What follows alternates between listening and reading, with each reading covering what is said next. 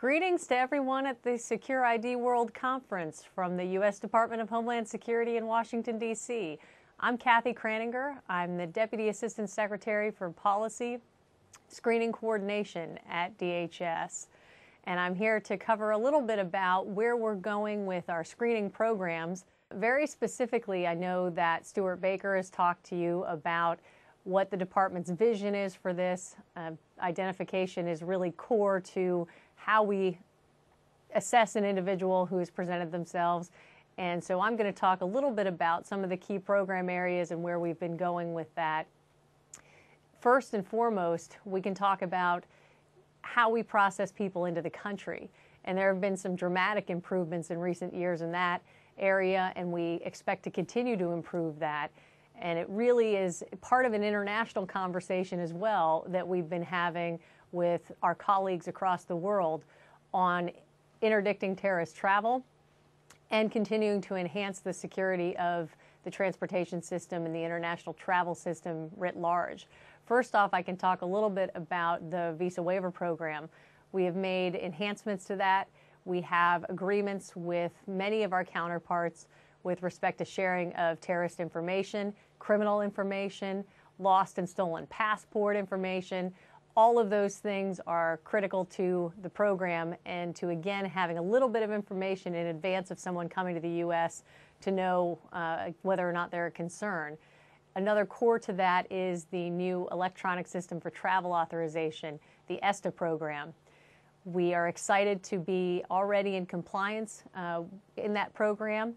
As of January 12th, 2009, all travelers under the visa waiver program, that includes the 27 countries that were members up until recently and remain members, and that includes the new nations that we have brought on board to that program. They have to have an ESTA that they get online in advance of coming to the United States. And it provides just the same information that we had from them through their paper I-94, but again, we get that in advance online.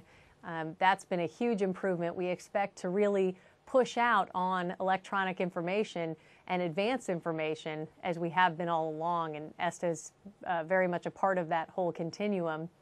We have made big strides in terms of biometrics. We have the transition to collection of 10 fingerprints from everyone who is applying for a visa that continues through to their entry into the United States.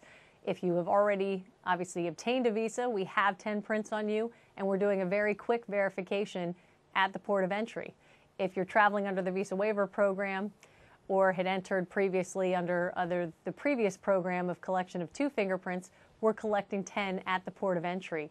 And all of these things are the ability to better identify you, to ensure that we process you very effectively and efficiently if you are a legitimate traveler into the United States, and then to identify someone who perhaps poses a risk. It is tied to our ability to share data on individuals of interest with foreign national partners, as we've done in a number of arenas, so that we're able to take a latent print taken from the theater, the war theater, and match that against the information that we have on people entering the United States. Many countries, I should say, many of our partners have shared that kind of information with us as we share it with them. So again, we have the opportunity to interdict people who are really seeking to do harm. That's a lot about what's happening at our airports of entry. We have a major program, obviously, that we are in execution of, the Western Hemisphere Travel Initiative. And that is about the U.S. land borders and our cooperation with our Canadian counterparts, certainly the interest with our Mexican counterparts as well, to make sure that people are identifying themselves when they enter the country. Up until last year, U.S. citizens and Canadian nationals could enter the U.S. without providing documentation of their identification or their citizenship. It was a mere oral declaration of that. And so we are now moving to secure documents that actually are going to be verified at the port of entry.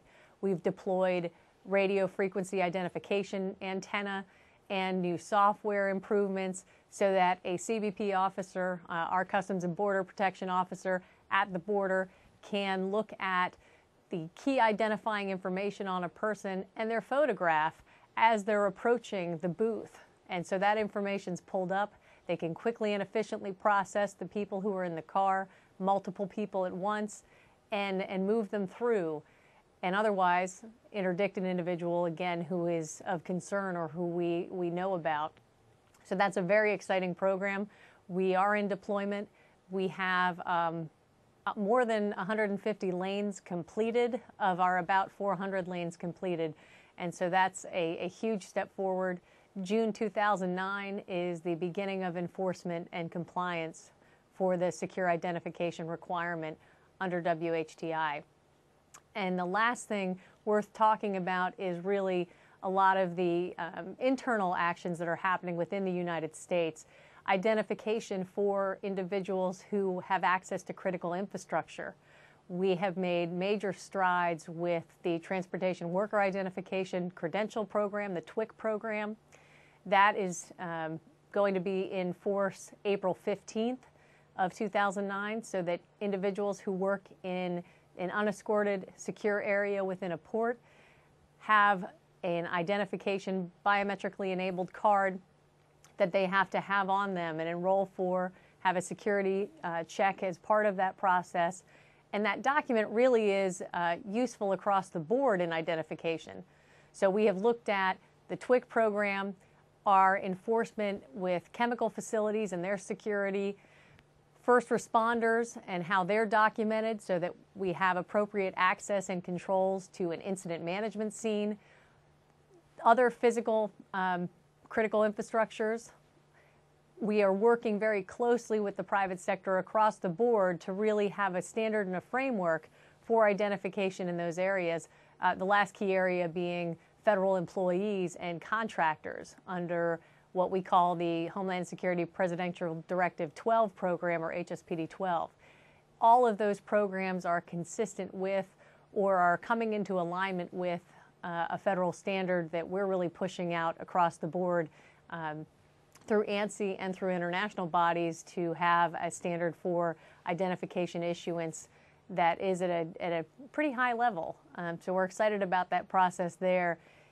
I know Stuart Baker talked about cybersecurity as well. And so this move to identify people and provide credentials that have three-factor authentication is something that translates into that logical world. We have massive challenges with securing certainly internet access, secure transactions via the internet, access to systems, and having that logical control over access to systems. This is going to be a major step forward, certainly for the U.S. government, and something I expect the next administration to continue to pursue and, in fact, even speed up in many ways. And lastly, as you talk about the major identification card used in the United States, that being the driver's license, we have moved out very quickly in the last year with state departments of motor vehicles who issue driver's licenses in this country to continue to enhance the security of the documents that they issue in as many ways as possible. It is a costly undertaking. It has been controversial, but at the same time, it is something that's critical and has been recognized as an activity that's necessary to move forward as the 9/11 Commission recommended.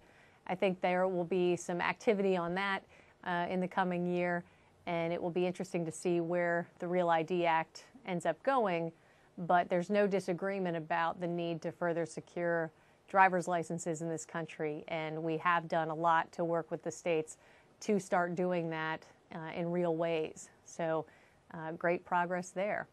That's probably a wrap-up on the key programs that are of interest, and I'm excited about the opportunity to speak with you today to give you a little bit of information on where we are in the United States.